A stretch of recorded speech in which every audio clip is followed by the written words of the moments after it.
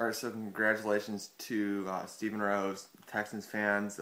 Stephen Rose is like the leader of those fans. He's probably the best fan of all of them. I really don't know anybody else, but congratulations to Stephen Rose and all other Texans fans on YouTube, Twitter, anywhere. Doesn't matter. Just congratulations to all of them. They beat us 24-6.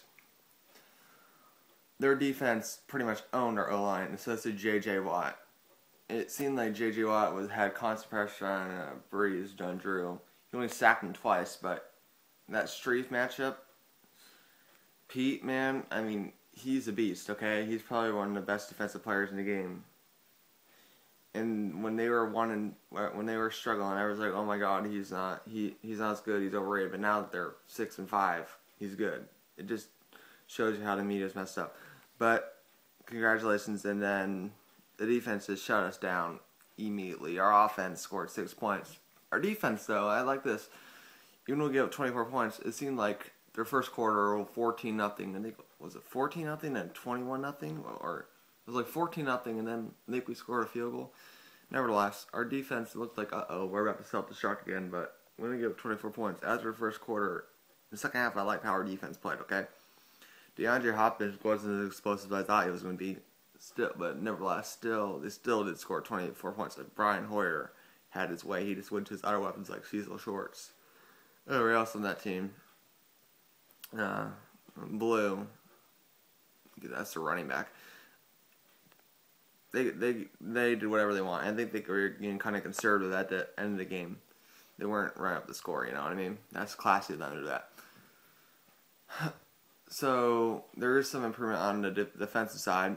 So I guess that's promising a little bit.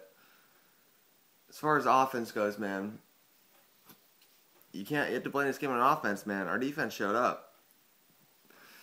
I don't think we have number one ranked offense. I think the only reason why we had a number one ranked offense was because of that game against the New York Giants when we scored 52. If we didn't do that, we wouldn't be a number ranked offense. I think we were probably down like a fifth after getting up 6 points, only scoring 6 points, 2 field goals. At least Kai Forbath had like a 57-yarder. That was shocking. Can't extra points, but he hit 57-yard field goals too. Go figure. Crazy. Play calling, pretty atrocious. Remember, the play of the game was 4th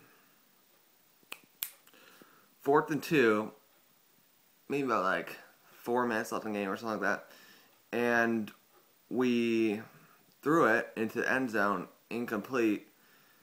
Again, we were out, probably going to lose the game anyhow, but I guess Sean Payton was so caught up in Drew's TD streak. You see, what I would have done, I would have ran the ball off Mark, or threw a slant to Brandon Cooks, like a 5-yard slant, got us the first down. Then we could have had Drew throw it to somebody in the end zone, one of our receivers, I don't know, Watson, Snead, anybody, or Colston. Wouldn't that be, that'd be perfect if it was throw it to Colston, but you know my point.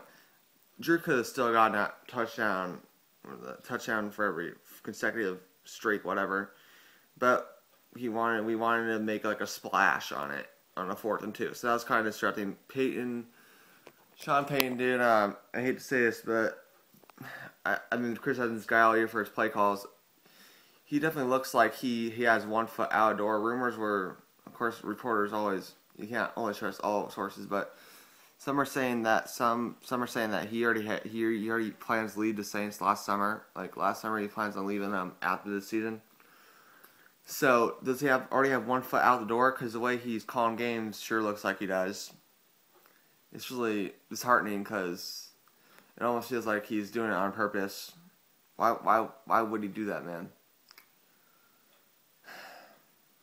Is it Bountygate karma? Man, this team's looking really bad right now, man. Definitely doesn't look like they're going to make the playoffs. They're not mathematically eliminated because of the sorriness of the NFC, especially NFC East. Oh my God. The NFC is so bad besides the Carolina Panthers and the many Minnesota Vikings and Arizona Cardinals. Everybody else is just yikes. So with that said, congratulations. This looks like almost like a rebuilding period. We'll see what we can do against Carolina next week. That should be interesting. An undefeated team against a 4-7 team. Okay, you guys, have a good day. Yeah, and congratulations, Texans.